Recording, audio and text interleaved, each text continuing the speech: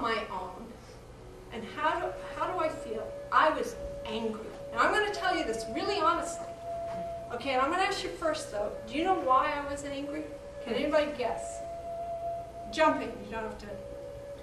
They took Ian away from you. Well, that definitely. Well, I mean, he wasn't there for protection or company or... No, it was kind of me protecting you. Okay. Well, okay, right. Okay, any other ideas? Well, you're angry because you just didn't know. That's another reason. I didn't know. But there was a deeper reason. I had to do a lot of soul searching.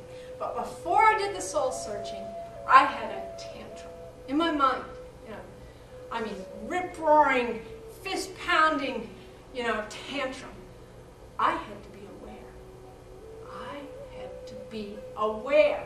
For the first time in my life, and I grew up in nature. In Maine, there was nothing deadly. I'm thinking, I don't want to be aware. I mean, I want to be aware. I'm a good person. But I don't want to be this aware. Not that aware.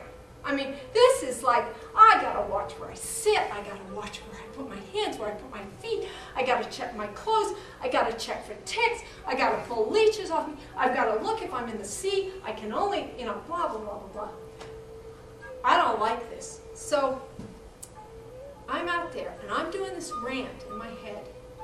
And I'm thinking, whoa, where has this come from? And I got to look at this. Wow. I'm going to have to be aware. What does this mean? So you mean I wasn't really aware? And I always kind of thought I was a fairly aware person. And growing up in nature like that, and with parents that love nature, revere nature. And so this must be on a deeper level. And so I got to make a choice. Am I going to stay asleep? Or am I going to wake up? Really wake up. And how awake does this mean I'm going to have to be? This is going a full Monty awake. This is going wild and going on my own, going solo. I mean, we're already in the bush, our camp is. But this is like, if I want to explore, I've got to be aware.